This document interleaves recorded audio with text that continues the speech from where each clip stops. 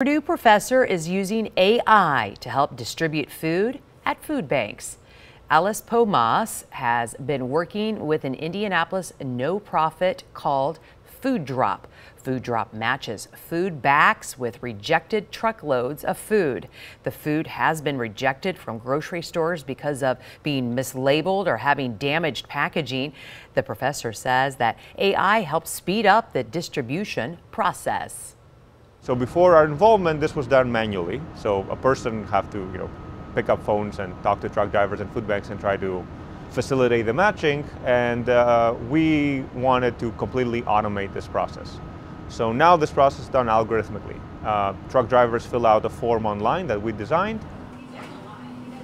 Well, once the form is filled out, their system will find a food bank to match their driver with automated texting messages. The goal of this project is to help lower food waste in the United States.